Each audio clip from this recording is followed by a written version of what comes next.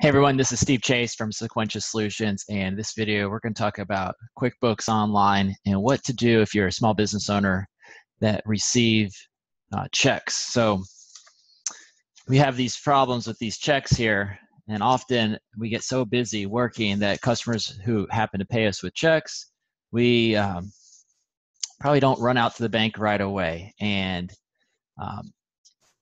there are some powerful solutions to avoid taking checks. So I definitely recommend, if you're not on QuickBooks Payments, where you can automatically receive payments through ACH, that's the preferred way to go, or credit card. But if you're in a position where you are going to the bank with checks, we are going to learn how to do that next in QuickBooks Online through this tutorial.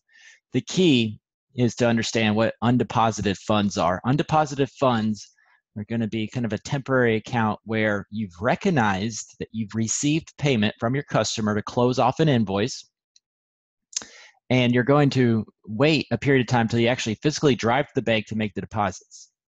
Okay, and it happens to be if you have 2 or more checks in any given time.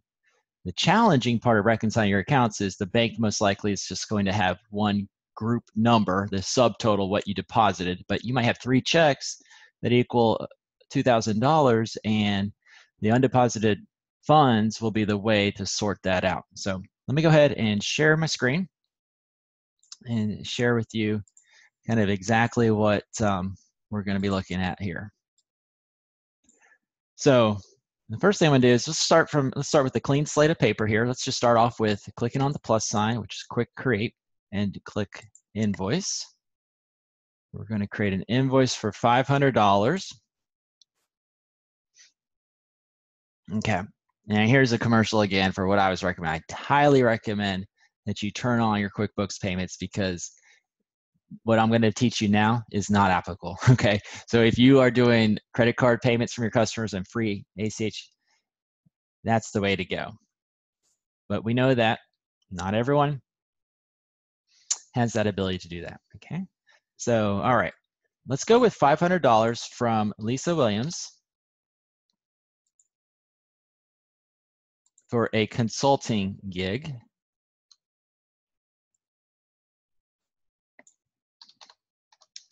Okay, so a $500 invoice, all right, and we'll just say it's due on receipt, and then we'll save and email that out there.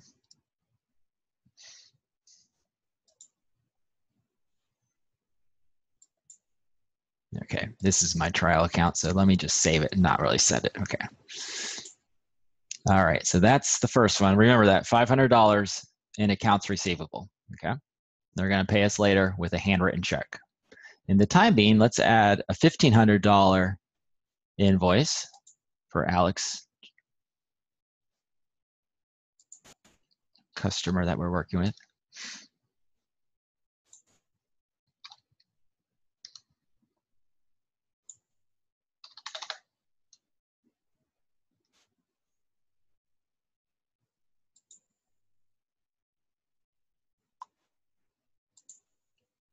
Okay, so at this particular point in time, we have 2 invoices, and if you ever forget what your invoices were that you just did, you can't remember if you did it, all you need to do is click on the quick create button, click back inside the form. This will open up a new invoice, but there's a nice little button up here in the upper left-hand corner that will show you your most recent transactions there, and clicking on it would actually open it up to get to it.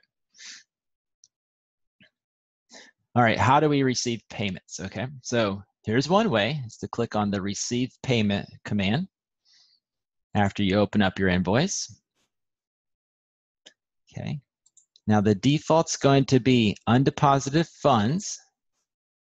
So clicking on the check, I want to just really talk a lot about undeposited funds, why you would use it. You're going to use undeposited funds, again, when you're going to be depositing several checks in any given day at the bank. If you're taking a mobile picture with your check and it's just a one-off check, then it's probably okay. Just put it right in the bank account that you're depositing mobily. Okay. Okay, putting in the date. Keyboard shortcut for today's date is the letter T. Okay, to get that in, notice that we have the check here, and we're okay, undeposited funds.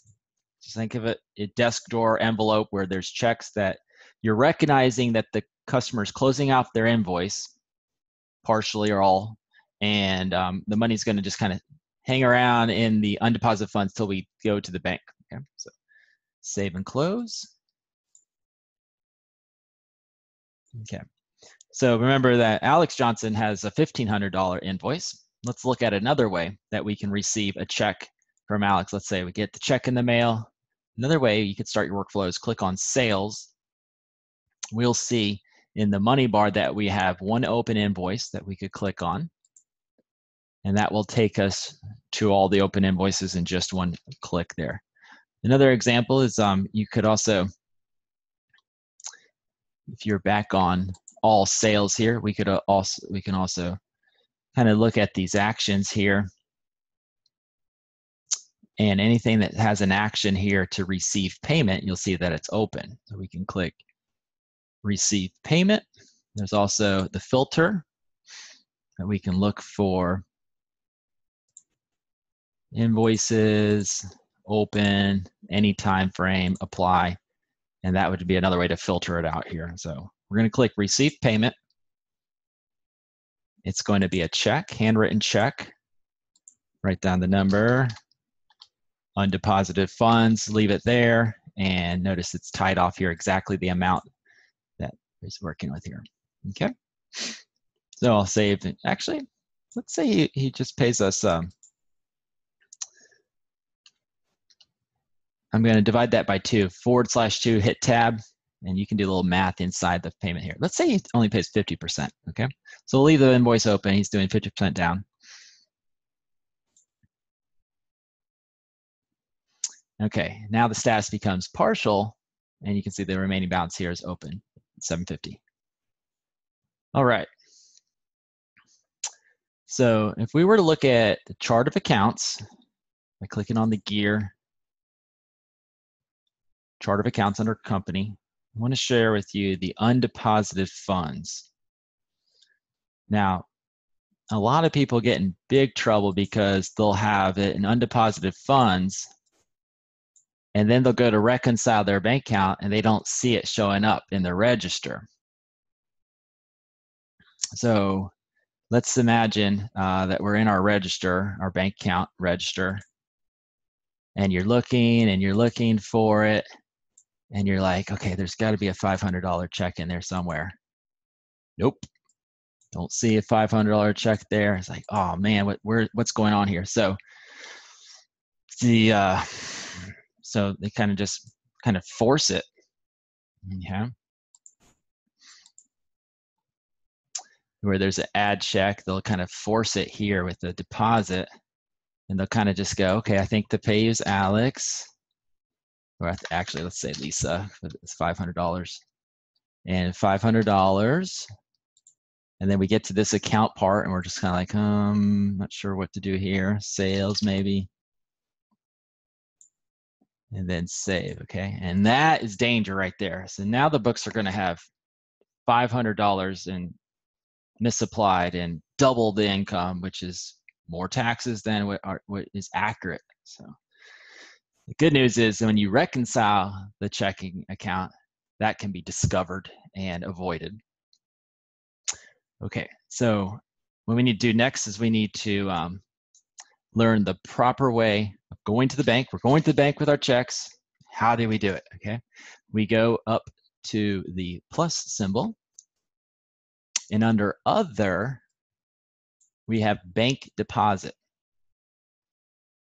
That's how you take undeposited funds, group them together if necessary, and put them into a deposit during a certain day. So choose which account you're going to deposit the funds in, put the day down, okay, remember T for today, and then look at the checks carefully, look at the check reference number, the amounts, check each one that you're doing.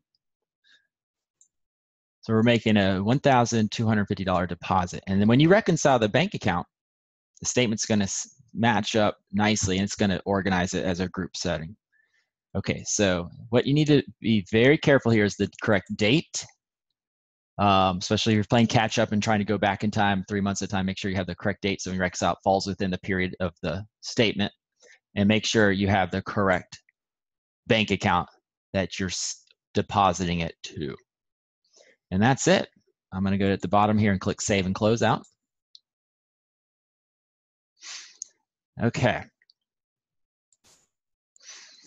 So currently, we have the correct way to appropriate that income here. And by the way, if one of those sales forms, the invoices had tax on it, it's going to be done correctly. However, if that $500 here, we just did a straight deposit. If there was any tax that we collect from Lisa, that would be totally messed up how we did it there.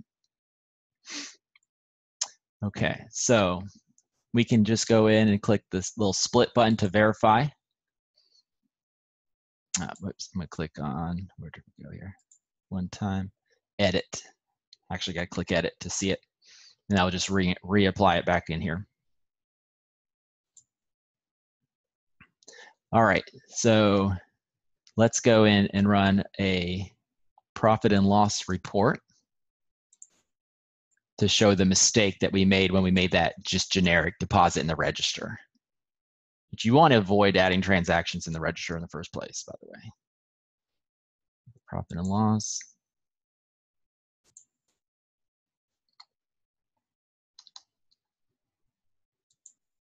Okay. Okay. So here is the problem. You can see it, right? The problem is our profit and loss has $2,500 worth of sales. We know that that's incorrect. And I'm going to click on that.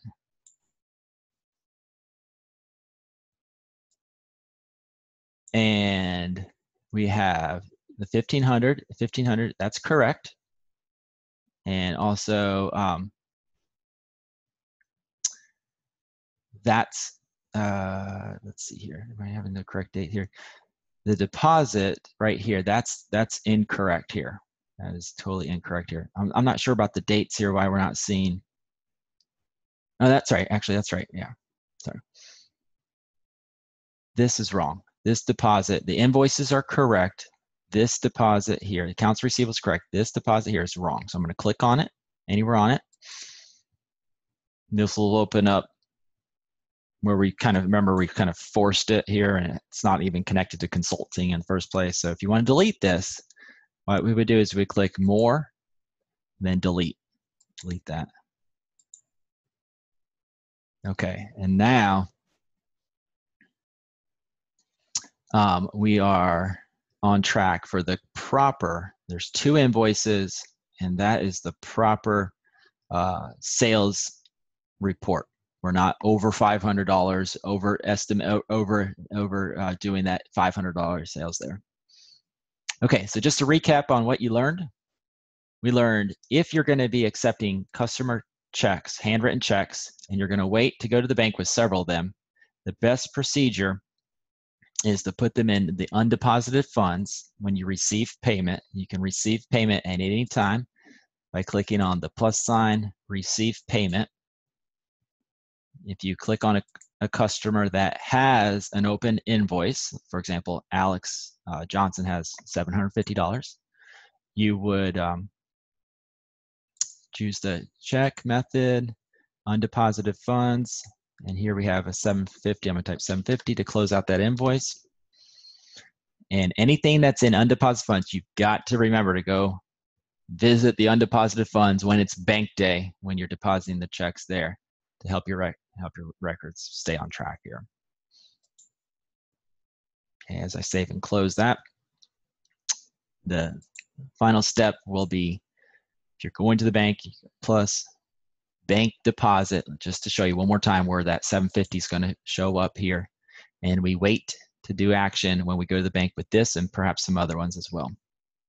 Hey guys, I want to thank you for watching. Hope this was helpful for any small business owners out there that are looking for further assistance with your bookkeeping.